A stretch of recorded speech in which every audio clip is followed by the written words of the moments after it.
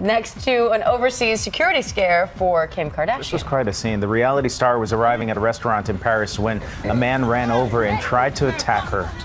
So the man turned out to be a notorious prankster who was tackled by Kardashian's bodyguard just as he tried to kiss her on the cheek. The prankster is that former Ukrainian news reporter, and he told the AP that he tried to kiss Kardashian's famous derriere as a protest, quote, to popularize natural beauty. Kiss her on the cheek. See what they did there?